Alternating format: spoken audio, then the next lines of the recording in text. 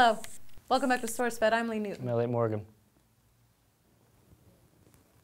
Japan news! Currently, Japan is experiencing a declining birth rate. We might need to take a cue from Japan. And as a way to deal with this problem, Takuro Morinaga, an economic analyst, came up with a somewhat controversial and maybe a little bit out there solution. A handsome tax. Whoa, never mind. No cues from Japan. If they follow through with this, I will be taxed out of the yin-yang, okay? You know, I got these cheekbones. Yeah, I know, buddy. These aren't cheap. Essentially, the proposed tax is levying a handsome tax on good-looking guys so that it can correct a little bit of the unfairness in dating, making it easier for homely guys to find a partner and increasing the number of marriages. So I would be taxed because I'm handsome? No thank you, okay? There should be handsome deductions. You know how much it costs to look this good? It's not cheap. Morinaga says it's not about the income disparity, it's about the attractiveness disparity. Apparently the good-looking guys get a lot of women, some dating up to 100 women at a time. And the women are all converging around one type of guy. Yeah, the handsome type. We tend to like those, just like you dudes like pretty girls. Yeah, you don't see a pretty tax, although maybe there should be one so that maybe everybody can just lower their expectations and get to making babies, you know? Settle for the sake of your country. And why the tax? Well, the idea is if you can't keep up in the looks department, at least you can be taken down in the money department. Evening the playing field. Again, being this handsome already takes you down in the money department. This is what my week looks like, okay? Monday is manicure, pedicure. Tuesday, facials. Wednesday, hair trim. I know weekly seems excessive, okay? We should see what happens if I don't. Speaking of hairy, Thursday is full body waxing. That is not cheap. Okay,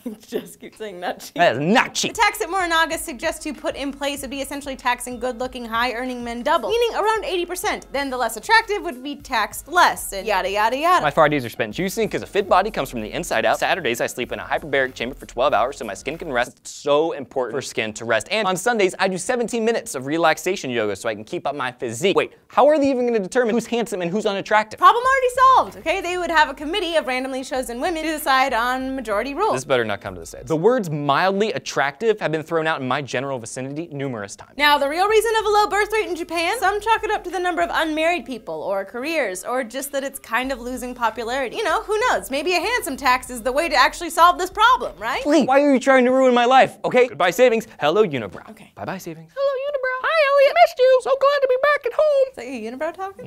It's got a high-pitched voice. Awfully high-pitched. He hasn't had puberty yet. So guys, would you pay a handsome tax or a pretty tax if you had to? Let us know in the comment section down below. Also, while you're down there, like, subscribe, click this annotation for our 5 daily stories. You can go to 4 Human Peoples. You can pick up some SourceFed gear. We've signed some of it. You can use it to decorate your home. And you can go to SourceFed.com all throughout the day if you get bored and consume as much information as you could possibly want. My name is Elliot Morgan. I'm Lee Newton. We'll see you tomorrow for commentary.